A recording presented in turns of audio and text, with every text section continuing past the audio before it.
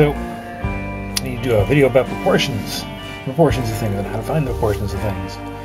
Some of it is there are certain systems definitely out there that you can look to. For example, the human body. There's a couple of different models for how to draw the human body.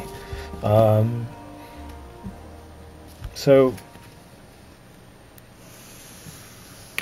almost all of them, it helps to start with marking some sort of straight line because, well, you need to find the middle of the body. That's where the spine falls, or otherwise along the line of how things line up. Doesn't have to be perfect, so I'm just freehand using my finger to go on the edge of the paper to guide, to create a key line. So, for example, you'll hear different things about head heights. If you look at anatomy text, so that's pretty accurate. Most skeletons are 1, 2, 3, 4, 5, 6, 7.5 heads tall, or skulls tall. Just to illustrate, you could stack that many on, and you have roughly the height. And the half is where the ankles roughly fall, just below or on across it, and the feet go below. So that sort of model looks like this.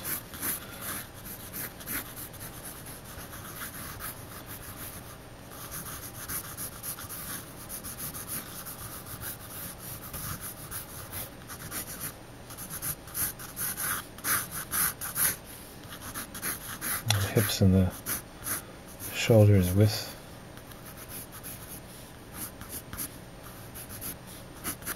the shoulders is about the same height, or sorry, same width as the rest of the body. It's a little higher up here depending on how someone's built. Here's where the knee is, the bottom of the top of the where your 8-pack is, your abdomen, your belly, chest's there. Torso is a little over 2 heads tall. Pelvis is about almost a head, a little bit of extra. The thigh from the top of the hip to the knee, roughly 2 heads. From the knee, which falls just below, to here, the better part of 2 heads.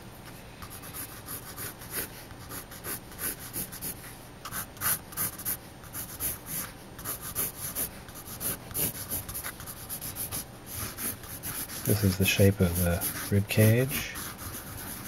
I'm doing this very fast and loose.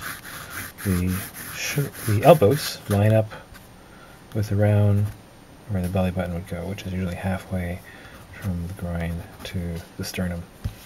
A little high there, so right about there.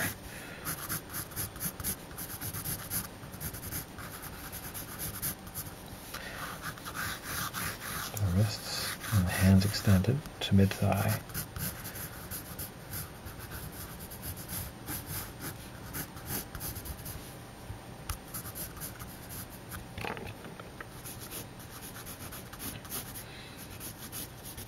You got to figure out the angle of an arm. Is a neat little trick I picked up recently. You can often also just, then you want to pose something. So you want your character looking at an apple that they're about to eat. And you can hold it where, right where you want it to be. Which is counterintuitive because, you know, a lot of people tell you got to figure out, work from the core, which is true. But here's a case where there's a little shortcut that works in your favor. So you draw a straight line from the socket of the shoulder to the hand. Go to the middle of that line, go straight down at right angles like a T. Now, the length of this will vary depending on the angle towards or away from the camera. But in this case, this part we know is going to this line, and this part, and that will give you the angle where the elbow will follow. This line, the elbow joint is going to fall on that line. So for example, with a wider gesture. Let's say this is our hand.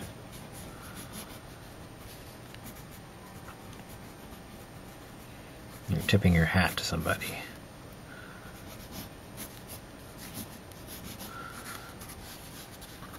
So, straight line from socket of shoulder to the wrist. Find the middle of that line, draw out like a T, straight right angles, and then come up with an angle that looks right for how you want the figure to turn their arm towards the camera.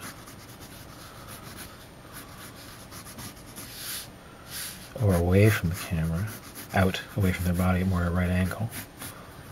And the elbow joint's going to fall reliably. There. That actually saves an awful lot of fussing and time, I find. So, handy little hack. Okay. This is a form of constructive model. Again, it's this the 7-head tall version of the human body. And the ankles go at angles like that. You can think of the ankle joint as being this sort of shape, and the foot fits in it.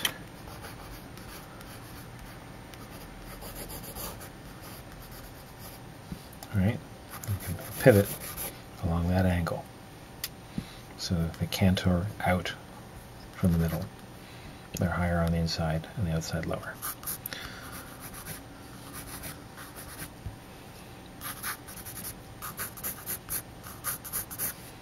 Okay, so 7 heads works.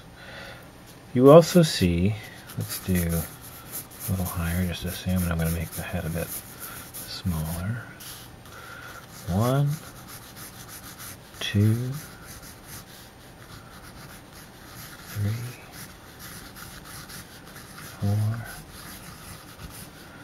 5, 6, 7, 8 heads tall as a model sometimes. Loomis, for example, has some 8-head tall constructive forms. Now, there's midsection, which is basically the groin.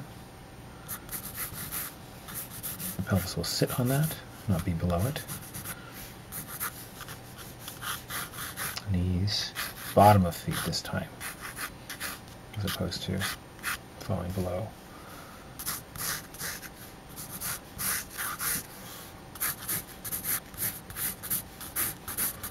Now, 8 heads tall, I think, I've seen it appear in a few different places. I'm putting a few things together myself, but I think it sort of goes back to Greek idealized human body forms, which are exaggerated. They're heroic, and it's about proportionate to a tall 6-foot, lean, well-built person, or even maybe not so well-built person, but a tall person, 6 foot, with not a especially large head, long-limbed. So it's definitely not everybody, but that can work. You notice how 7.5 heads and 8 heads, neither of them look so wildly distorted from each other. Another model is 1, 2, 3, 4, 5, 6. Just 6 heads tall. Now, even within these norms, 6 heads tall could be a teenager or a smaller woman, even a small guy potentially. Same idea. So midsection. Here we're now more like the belt line. Let me just play this through to make sure. Yes, that fits with what I remember.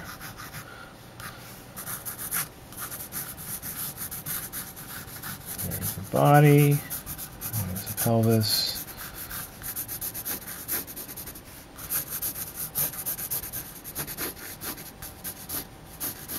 I think actually I'm going to make it not quite 6.5, but 6 and plus. Go to the feet again.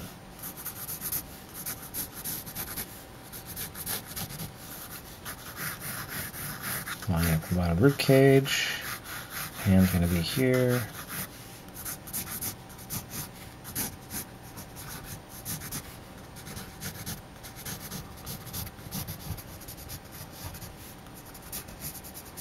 And there's the mannequin person, 6.5 heads tall.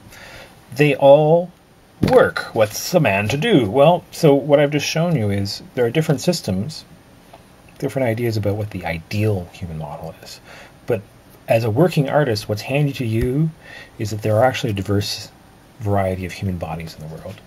And all of these models could work for them depending on the individual. Do they have a larger head or a smaller head proportionate to their overall body size? There are consistencies, though, you should have picked up on.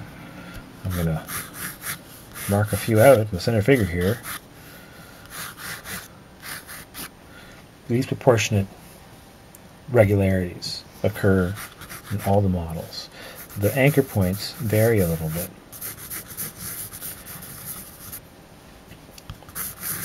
But the torso to leg ratio, the length of arms, to if you hold the arms out, the width is usually close to being equivalent to the height. You ever seen the Vitruvian man with his legs spread out and all that? That's kind of what he's displaying, that a circle and a square can fit the figure. There are proportionate consistencies to the human figure. Those are the things that really kind of matter in terms of getting things to look plausible and make sense, more than how many heads tall specifically. So on the list of things to think about, heads tall is more about, well, who's the character? Who am I drawing? Is it you know, Hollywood actor type, or a shorter fella, or sort of a mid-range average figure? Do they have a large head for their body, a small head for their body? There is some variation on that.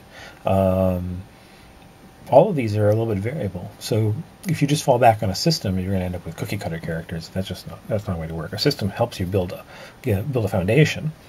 But I think I've illustrated that there's got to be diversity in the foundations, different kinds. If you look at athletic sports bodies, for example, there's a great series of photographs of that show just all the bodies lined up of a bunch of Olympic athletes, and are all standing in sort of uniform underwear, and the diversity of body types is impressive, and it's a great reference for artists. You should be looking at that. So that's a constructive mannequin and 3 models, 6.4-ish or 3-ish, 8, 7.5. There are people, I've seen Hulk drawn as a 10-head figure, just to get that mass. You can exaggerate these pretty wildly. A lot of cartoon characters are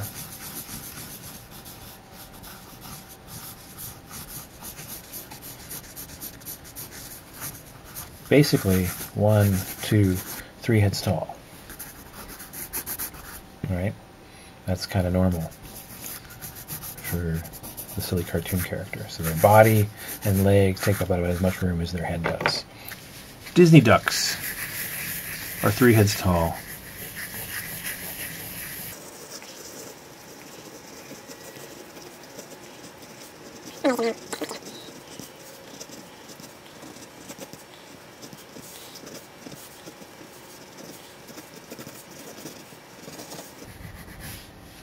You know what? I'm going to make him a crazed little seagull. Or maybe he's a duck. Maybe he's a duck who thinks he's a seagull. That would be funny. Seagulls are bastards.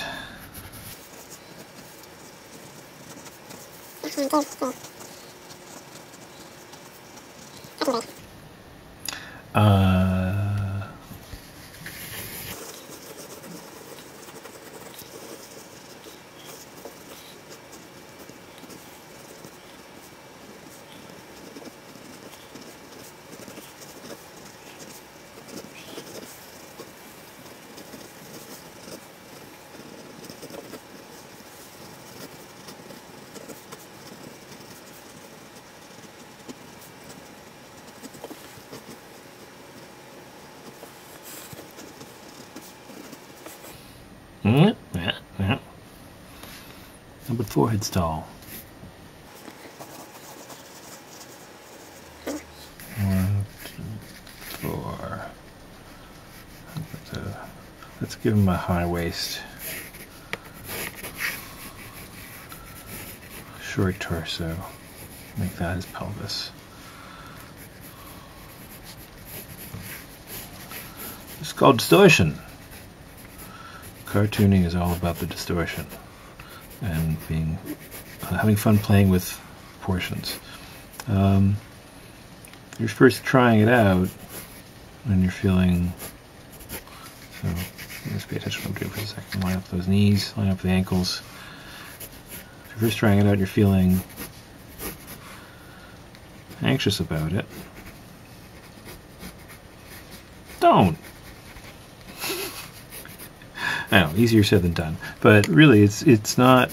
When you're first figuring out how to play with cartooning, first of all, I recommend studying other artists and imitating their work a little bit. Actually, like do studies, intentional copies. Try to figure out why they're doing things and how they did things. Read about them, their work. Learn about them. These days on the YouTube, there's tons that you can look at, get insights about how people think about how they work.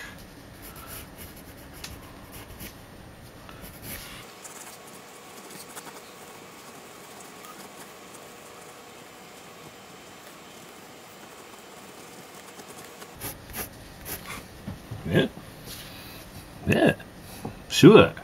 Forehead's tall. See, like, it depends on your goals. Varying levels of realism, varying kinds of physiques. It's not really an either or. It's a but if when, then this or that or whatever. Try things, see what works. You might discover something brand new, which would be awesome. Tell us about it.